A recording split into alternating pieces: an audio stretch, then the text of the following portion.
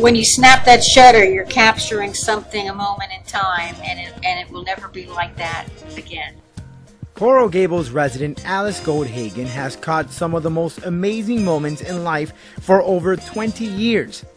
Goldhagen has traveled all over the world capturing nature and life shots. She recently held an exhibition of work at the Coral Gables Museum featuring shots from Italy and France, which is one of her favorite spots to shoot.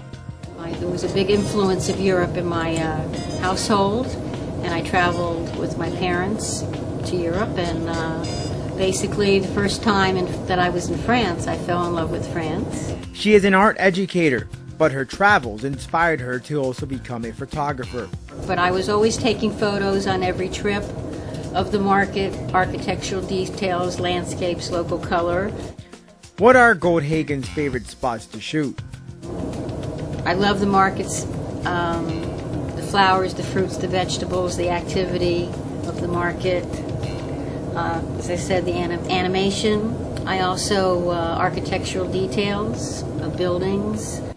She sells her work to the public, such as framed works.